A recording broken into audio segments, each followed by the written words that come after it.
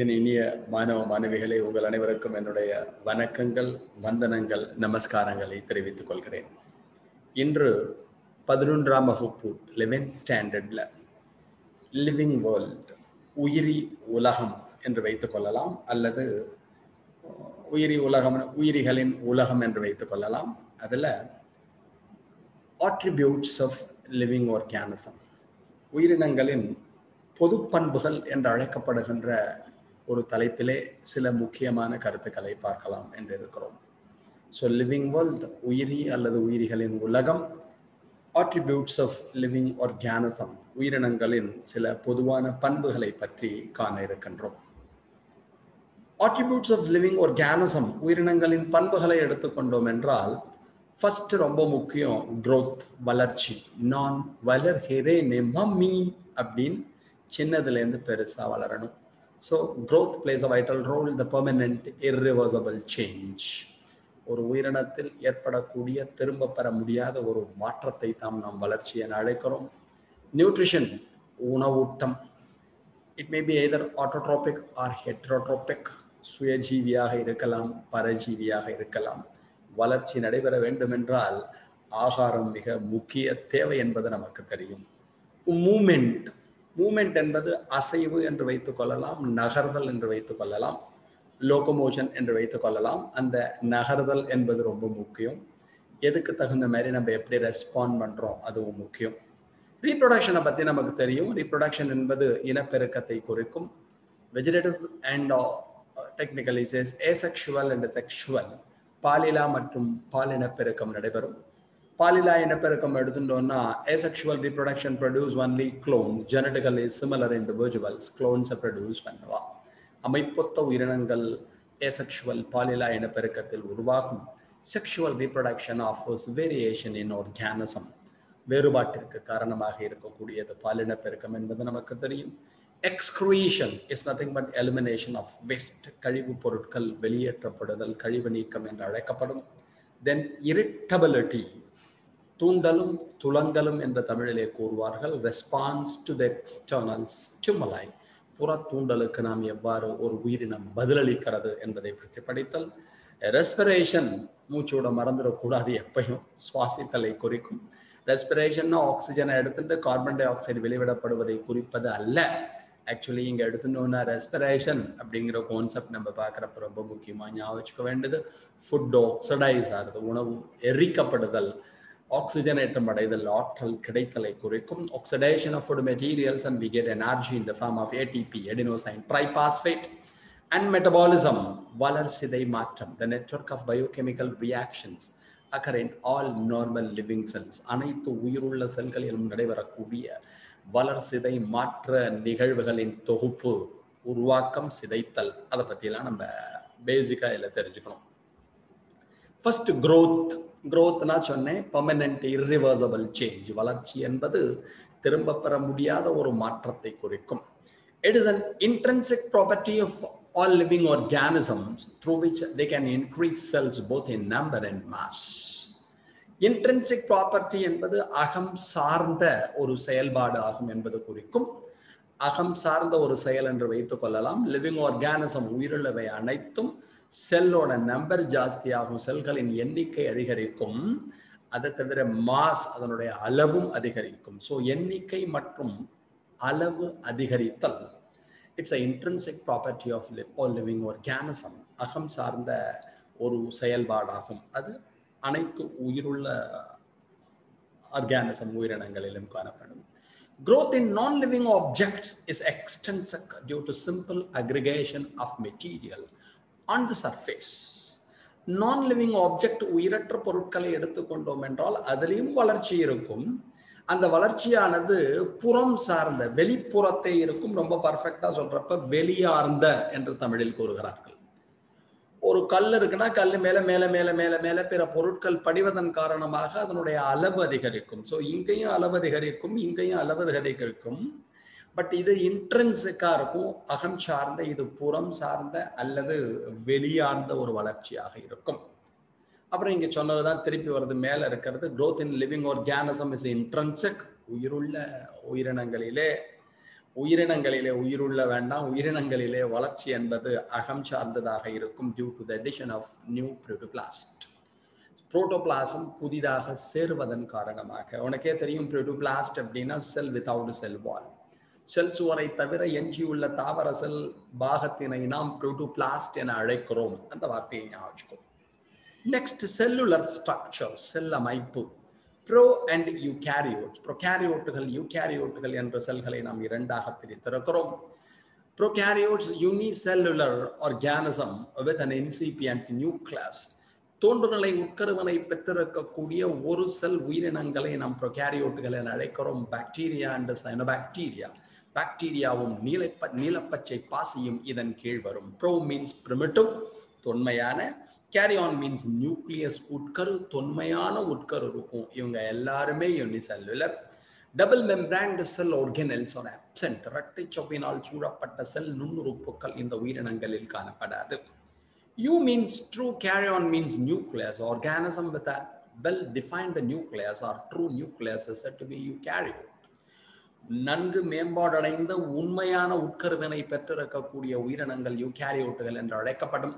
They are unicellular to multicellular. ஒரு செல்லிலிருந்து பல செல் உயிரினங்களாக இருக்கும். இல்லை நம்ம என்ன வச்சுக்கணும்னா, இந்த ப்ரோகேரியோட்டுக்கு மொனீரா ஞாபகம் வச்சுக்கோ, யூகேரியோட்டுக்கு புரோட்டஸ்டா, ஃபங்கை, பிளான்டே, அனிமேலியா. புரோட்டஸ்டா பூஞ்சைகள், தாவர உலகம், விலங்குலகம் எல்லாமே எதில் வருவானா யூகேரியோட்ஸோட கீழே வருவா. Next reproduction. It is one of the fundamental characteristic feature of all living organism R feature of living organism. அனைத்து உயிரினங்களிலும் இனப்பெருக்கம் என்பது முக்கியமான ஒன்றாகும். To maintain the species. சிற்றினங்கள் உயிர் வாழ வேண்டும் என்றால், சிற்றினங்கள் நிலைத்திருக்க வேண்டும் என்றால், the existence of species only due to reproduction, இனப்பெருக்கத்தின் மூலமாக மட்டுமே சிற்றினங்கள் நிலைத்திருக்க முடியும். அதை ரெண்டா பிரிச்சிருக்கா. One is asexual reproduction. இங்க ஸ்பேஸ் கிடையாது, அது ஸ்பேஸ் இல்லை, மறந்துடாத. It is not asexual. asexual ரெண்டும் ஒன்னா இருக்கணும். asexual reproduction பாலின இனப்பெருக்கம், and sexual reproduction பாலின பெருக்கம். asexual reproduction produces a genetically similar, genetically identical, genetically uniform plant or animal population. பாலின இனப்பெருக்கத்தின் மூலம் தோன்றுகின்ற உயிரினங்கள் அனைத்தும் அமைப்பொத்து காணப்படும்.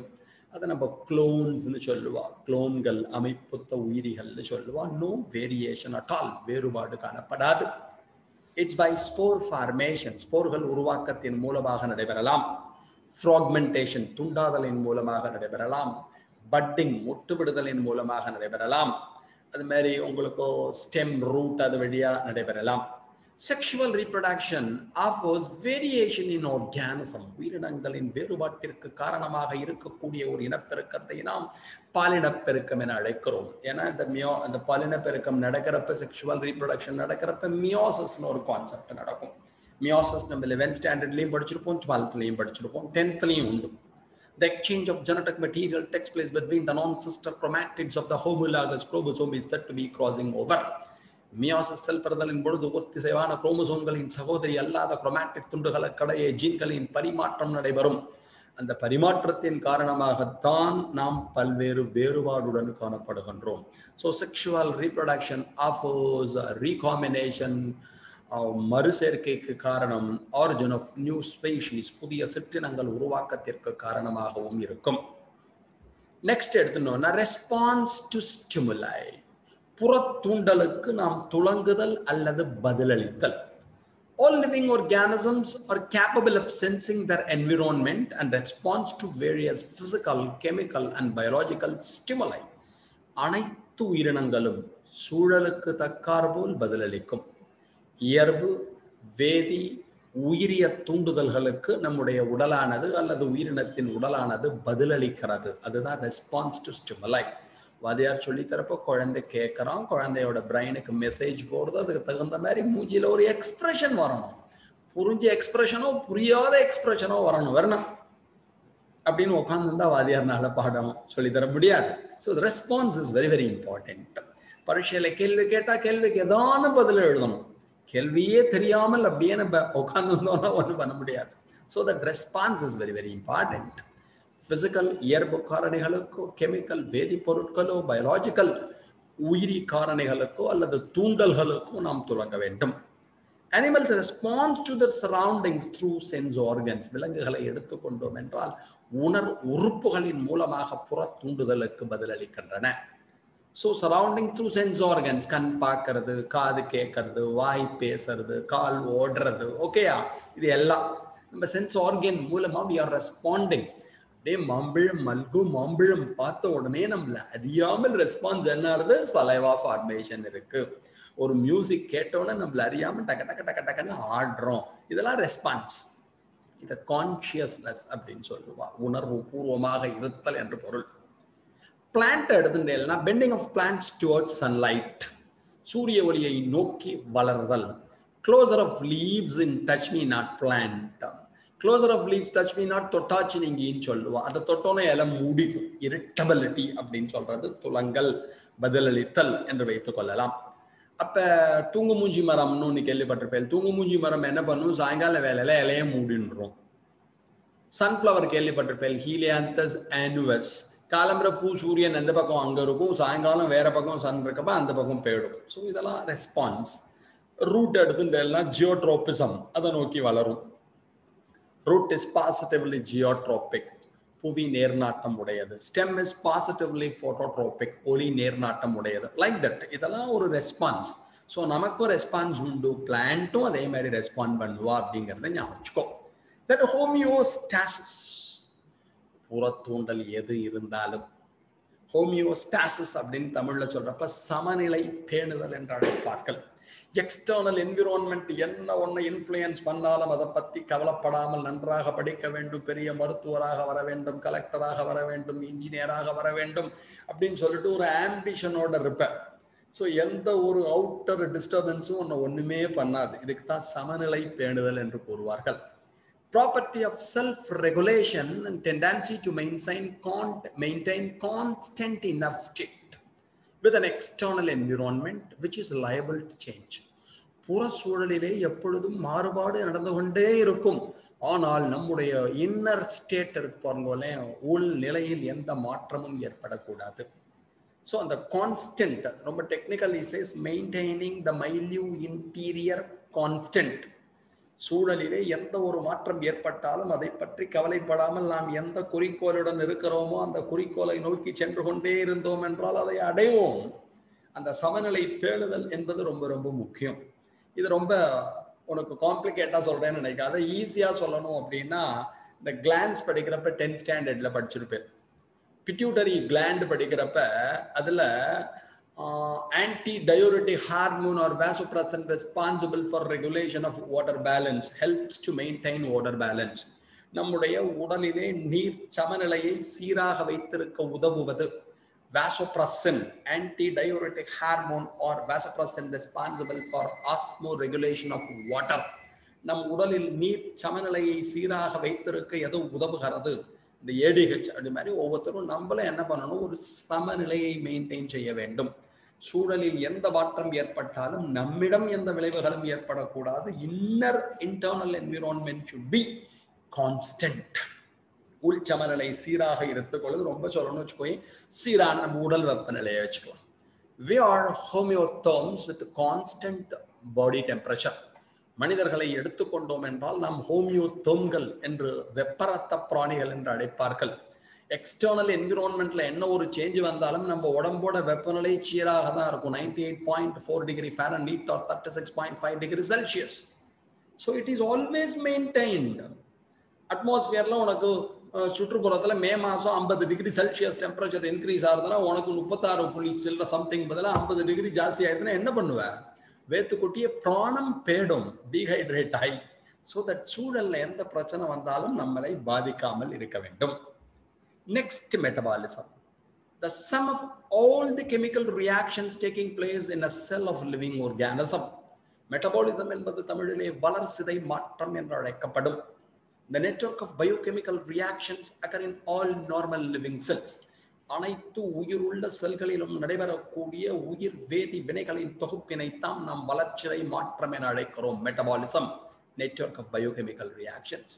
மருந்துராதியோ கெமிக்கல் ரியாக்ஷன். அனைத்து உயிரினங்களிலும் நடைபெறக்கூடிய வேதி வினைகளின் தொகுப்பினை நாம் வளர்சிதை மாற்றம் என அழைக்கிறோம். இதை ரெண்டா பிரிச்சிருக்கா. One is anabolism, biosynthesis. Another is catabolism, degradative reaction. வளர் மாற்றம் என்றும் சிதை மாற்றம் என்றும் இரண்டாக பிரிக்கப்பட்டுள்ளது. இது ரெண்டுக்கும் என்ன சொல்ற டிஃபரன்ஸ் புக்ல கொடுத்துருக்கோம். ஒரு difference differentiate anabolism and catabolism. வளர் மாற்றத்தையும் சிதை மாற்றத்தையும் வேறுபடுத்துக. பில்டிங் அப் ப்ராசஸ் உருவாக்க நிகழ்வு, பிரேக்கிங் டவுன் ப்ராசஸ் சிதைக்கக்கூடிய ஒரு நிகழ்வு. Smaller molecules combine together to form larger molecule. எளிய மூலக்கூறுகள் ஒன்றாக இணைந்து ஒரு பெரிய மூலக்கூறு உருவாகும். Larger molecule break into smaller units. பெரிய மூலக்கூறானது அதன் எளிய மூலங்களாக சிதைக்கப்படும். ரொம்ப ஈஸியா சொல்றேன். இட்லி மாவுலேருந்து இட்லி வந்தால் anabolism. இட்லியை கடிச்சு திங்கிறப்ப திருப்பி மாவா மாறிடுத்துன்னு வச்சுக்கோ, ஏன் அதுக்கு கேட்டபாலிசம்னு பேர். இதான் simple definition. Chemical energy is formed and stored. வேதி ஆற்றலானது இங்கு உருவாகி சேமித்து வைக்கப்படும். The stored chemical energy is released and used. சேமிக்கப்பட்ட ஆற்றலானது வெளிவிடப்பட்டு பயன்படுத்தப்படும். Example synthesis of proteins from amino acid. Amino அமிலங்கள் சேர்ந்து புரதம் உருவாதல். Breaking down of glucose into carbon dioxide in water. Glucose ஆனது கார்பன் டை ஆக்சைடாகவும் நீராகவும் பிரிதல். ரொம்ப சிம்பிள்ரா. இதுக்கு அனபாலிசம் வளர் மாற்றத்திற்கு போட்டோசிந்தசிஸ் ஒளிச்சேர்க்கையை ஞாபகம். கேட்டபாலிசம் பிரேக் டவுனுக்கு ரெஸ்பிரேஷன் சுவாசித்தலை ஞாபகம். ஒளிச்சேர்க்கையில் என்ன நடக்கும்? கார்பன் டை ஆக்சைடும் வாட்டரும் சேர்ந்து கார்போஹைட்ரேட் ஃபார்ம் ஆகும். கார்பன் டை ஆக்சைடும் நீரும் சேர்ந்து கார்போஹைட்ரேட் உருவாகக்கூடிய ஒரு நிகழ்விற்கு ஒளிச்சேர்க்கை என்ற பெயர். Respiration, breakdown of carbohydrates, release of energy, liberation of carbon dioxide and formation of water. சுவாசித்தலின் பொழுது கார்போஹைட்ரேட்டுகள் ஆக்சிஜனேற்றம் அடைந்து ஆற்றல் வெளிவிடப்படுவது மட்டுமின்றி கார்பன் டை ஆக்சைடும் நீரும் உருவாகும். ரொம்ப சிம்பிள். கன்வர்ஷன் ஆஃப் இட்லி மாவு இன்ட்டு இட்லி. பரிசையில் எழுதிவிடாதா உனக்கு தெரிஞ்சுக்கிறது. இட்லி மாவுலேருந்து இட்லி உருவானால் அதுக்கு anabolism. Break down of idli into மாவு. கடிச்சு திங்கிறப்ப திருப்பி இட்லி மாவா மாறிடுதுன்னா அதுக்கு என்ன பேரு? Catabolism. Okay, thanks a lot for hearing. Thank you very much.